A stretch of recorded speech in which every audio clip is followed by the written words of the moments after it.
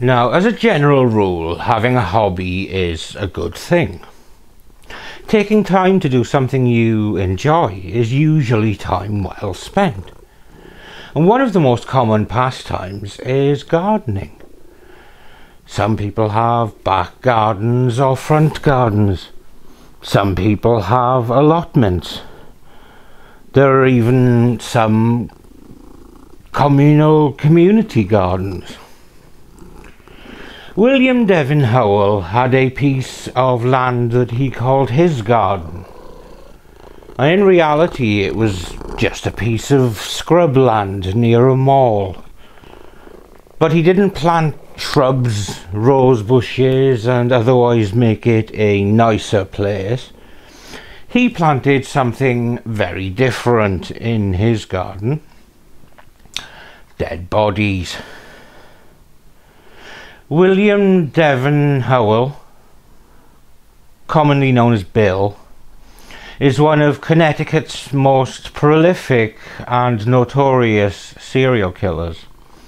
And in dumping the bodies so close to a popular commercial location, he was saying a big up yours to people and the authorities. This is murder of crows.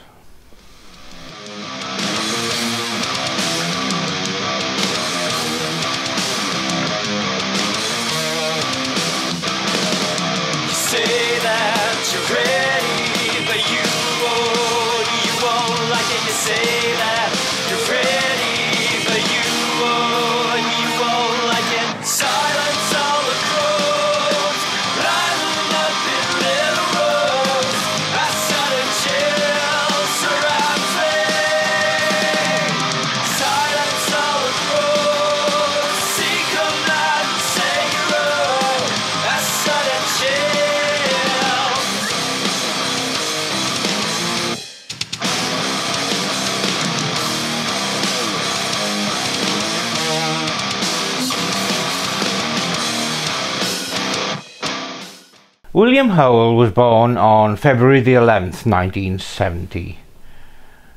But in terms of constructing the story of Howell and his crimes, this is one of those stories that needs to start at the end, since his last crime was found first because, well, he shot on his own doorstep and struck too close to home, and crucially left an eyewitness. In total, Howell was convicted for killing 7 women. But because he chose victims that were addicts and sex workers, they were among society's lost people, whose transient lifestyles and living hand-to-mouth and day-to-day meant their behaviour was erratic and often random, often going off the grid for days or weeks at a time. So their disappearances would not have raised too many concerns, at least initially. So by way of starting at the end, then following the chronology of the investigations, means we need to start with the death of 33-year-old Nilsa Arizmendi. Nilsa Arizmendi was born on January the 29th, 1970 in Long Island, to her parents Carmen and Angel. By 2003, she had 4 children: Natasha, Joshua, Giuliani and Joel. Known to her friends as Coco, she lived a transient lifestyle with her boyfriend, a convicted drug dealer called Angel Rodriguez. She was addicted to heroin and had turned to sex work to fund her drug habit. By the end of July 2003, she was living with Rodriguez, who was also her pimp, in a motel in Wethersfield. On the 24th of July 2003, the couple had been smoking crack with a man they knew only as Devin, after which they allowed him to stay the night. The next day, if not friends, then certainly reasonable acquaintances, parted ways when Devin, or Bill, wanted to pay for sex with Coco. Rodriguez saw Howell drive off with Coco in his battered van at 2:30 a.m. and this was the last time Coco was seen alive. A few days later, Coco's sister reported to police that no one had heard from Coco for around a week, which was out of character for Coco, who, despite her lifestyle, was as devoted a mother as she could be. Suspicion first turned to Angel, but he passed a polygraph test and helped the authorities as much as he could to try and find the man he knew only as Devin. Key to this was his describing the battered van that Howell drove. By April of 2004, Howell had become a strong suspect in Coco's disappearance, and police seized his blue Ford Econoline van in North Carolina. Rather suspiciously, some of the seat cushions appeared to be missing, but forensic analysis of the van found blood traces that had soaked through the carpet. By comparing the samples taken from underneath the carpet to samples taken from Coco's family members, it was found with 99% certainty that it was Coco's blood. Now, Howell claimed this was due to Coco and Angel Rodriguez having had a physical fight in the van. But also in the van, police found videotapes of Howell having bizarre sexual activity with women, but Howell had been careful not to show the women's faces in the recordings. Kinky but not stupid. Now, even though no body had been found, the weight of the evidence against Howell convinced them to charge him with first-degree manslaughter. He was also charged with witness tampering for threatening another inmate while in prison. Now, as we're all aware, the wheels of justice take their time to turn, but in January 2007, Howell's trial for the manslaughter of Coco Arizmendi started, and Howell took an Alford plea based on the wealth of evidence the prosecution had against him. But Howell was far from happy, and when it came to the sentencing hearing, Howell was adamant that the blood in the van was from Coco fighting with her boyfriend. He tried to get the Alford plea dismissed, saying his public defender pressured him into taking the deal. His whinging and whining fell on deaf ears, and he was sentenced to 15 years for the manslaughter. Now, about a week after his conviction, a chance discovery was about to fuck Howell good and proper.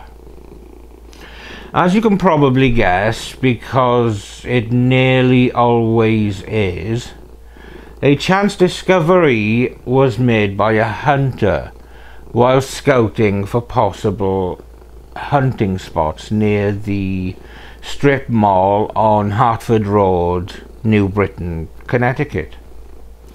He found human remains in this wooded area, and in total the remains they found were linked to 3 women all of whom had gone missing in 2003. But it wasn't until Howell's desire to brag about his actions, prompted by a card game with another prison inmate, that these bodies would be linked to him, and the true horror of Howell's actions would start to be revealed. The bodies found in 2007 would be those of Diane Cusack, Joyveline Martinez, known as Joy, and Mary Jane Menard. Diane was a 55-year-old resident of New Britain with substance abuse issues. She was last confirmed as being seen on July the 9th, 2003, during a tenancy dispute with a landlord. Joy Martinez was reported missing on March the 29th, 2004, after she failed to show up at a planned birthday party. But when police traced her movement back from this no-show, they found that she actually seemed to have disappeared in early October of 2003. She was 23 years old and a former rising track star who lived with her mother in East Hartford. Mary Jane Menard was 40 when she disappeared, having made significant progress in turning her life around. She had been an addict, but her progress was such that she had become a substance abuse counsellor by the time she went missing in New Britain in October of 2003. Now, it was several years after the findings in 2007 that Howell's own mouth linked him to the remains found behind the strip mall. Howell was playing cards with another inmate he'd befriended, and the cards they were using featured pictures of missing women, because authorities had started printing missing person images on the cards that were sold throughout prisons, in hopes that the images would prompt people to come forward with information. Howell said that the first person he killed was a woman he raped in his van. The inmate who described his conversations with Howell to authorities said Howell told him he strangled the woman and hit her in the head with a hammer. Howell said he kept the woman's body wrapped up in his van because it was too cold outside to bury her, so the ground was too hard. He also said he cut off the tips of her fingers, dismantled her bottom jaw, and disposed of some of the body parts in Virginia. He also said that he slept next to the woman's body in the van, calling her his baby. Through the detailed conversations he had with this inmate named Jonathan Mills, himself a convicted quadruple murderer, Mills was able to draw a detailed map of the area that Howell called his garden, with locations of remains buried in the area marked on the map. And this led to further searches of the area where the three bodies had been discovered in 2007, with the result that a further 4 sets of remains were found in April of 2015. Certainly within an acre, I believe, of that area. That's a fair-sized piece of property out there. First at 5, a major break. A suspected serial killer's decade-old crime spree comes to a head. Police reveal more victims were discovered, but they have their suspect. Good evening. The crimes began a dozen years ago and centered around a wooded area near West Farms Mall in New Britain. It is that area where police have just revealed the remains of at least 4 additional victims have been discovered. In all, at least 7 women are believed to have been killed at the hands of the same man, and tonight he is in police custody. Let's head straight out to Fox Connecticut's John Charlton, who's live at police headquarters with the late-breaking details. John?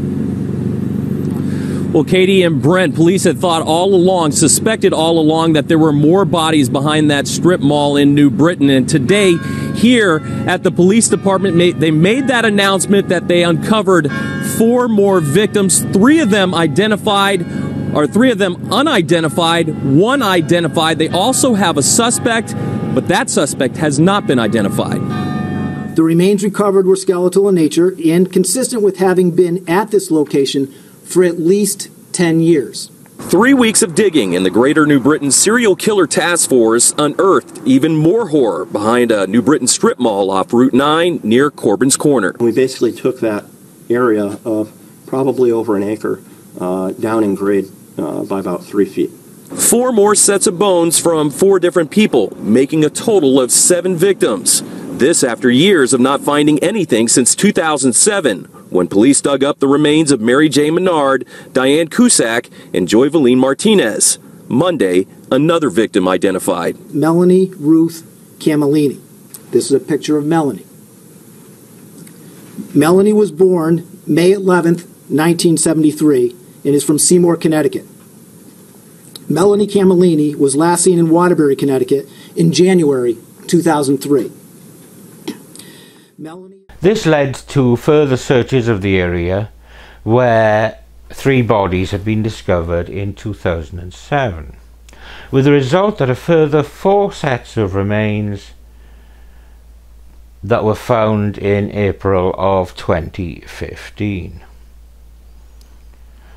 These remains were ultimately identified as Coco Arizmendi, Marilyn Gonzalez, Melanie Camellini, and Danny Wistnant.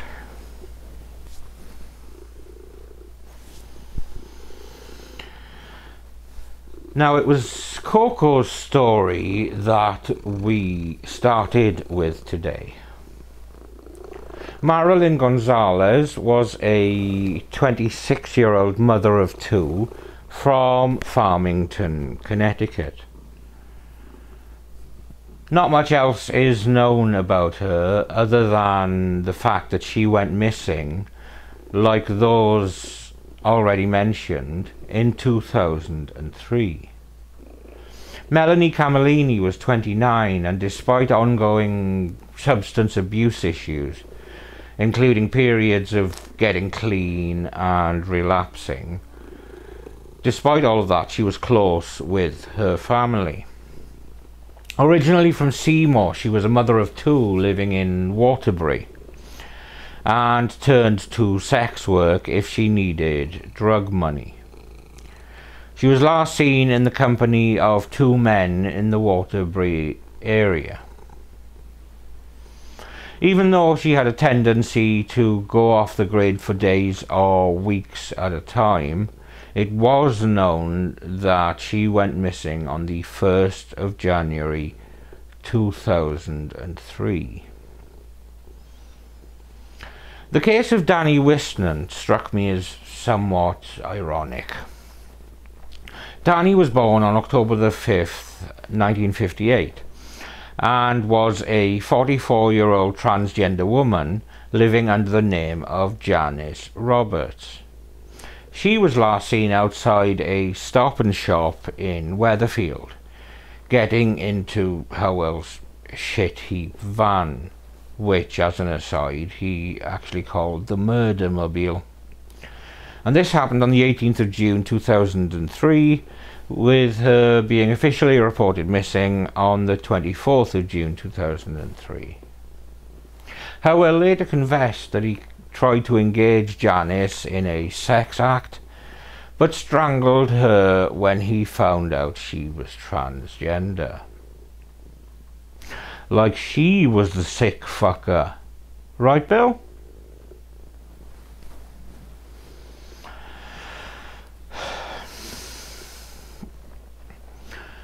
So, in total, 7 sets of remains were found in Howell's garden. In terms of legal proceedings, there's not really a great deal to say, since Howell's own words essentially convicted him.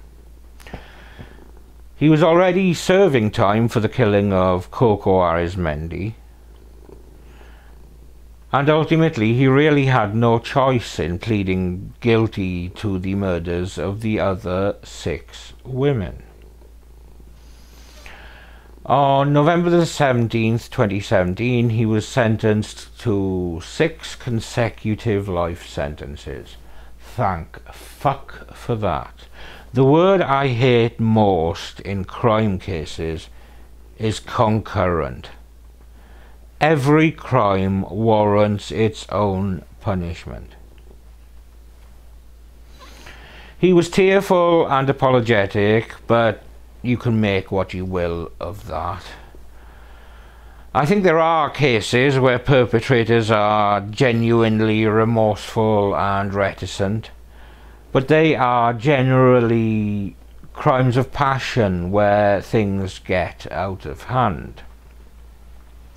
I find it a lot harder to believe that a serial killer can have the same sort of feelings, other than maybe feeling sorry for themselves. He told the court that he felt he deserved the death penalty, but this had been abolished by the Connecticut Supreme Court in 2015, so it was a relatively safe thing for him to say, really. While Howell is among the lesser known in the pantheon of serial killers, one of the reasons we know quite as much as we do is through the lengthy correspondence between Howell and a journalist called Anne K. Howard.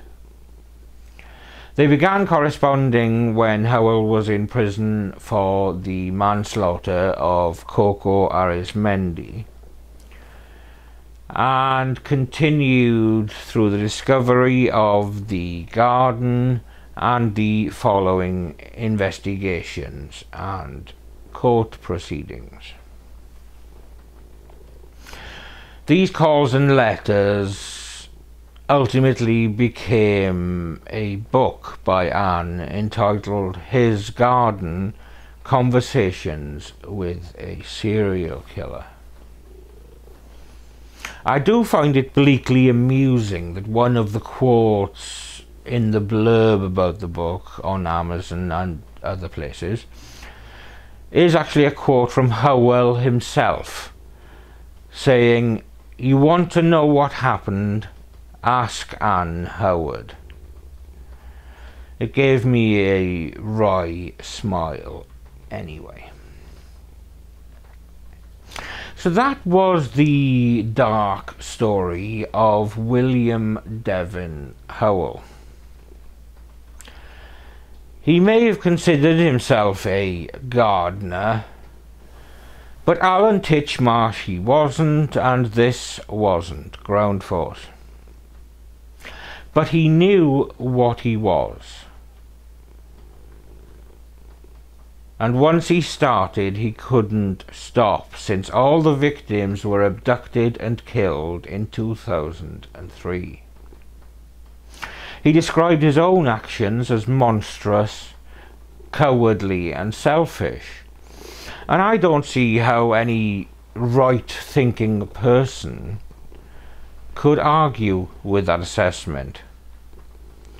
In choosing victims that were less valuable, and I stress I mean that in terms of people who wouldn't be immediately missed, which is why a great many serial killers target addicts and sex workers.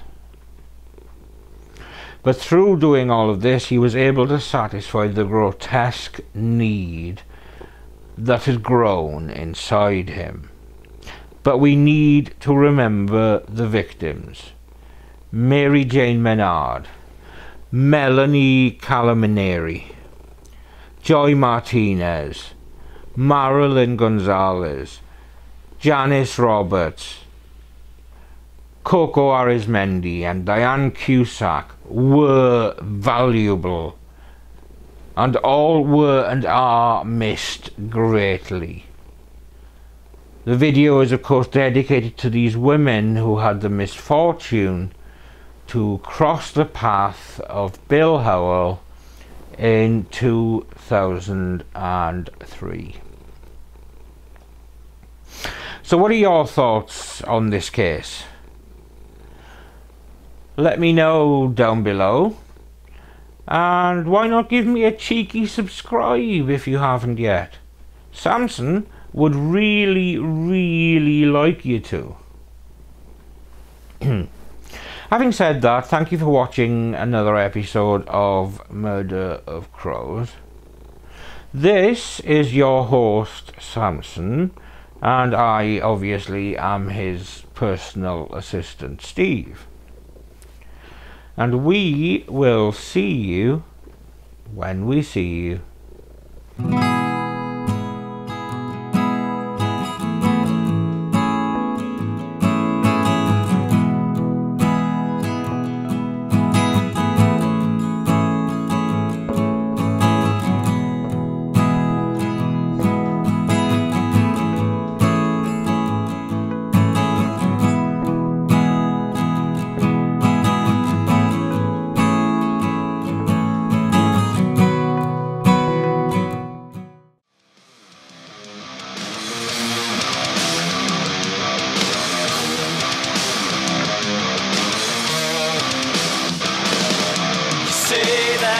You're ready, but you won't like it, you say that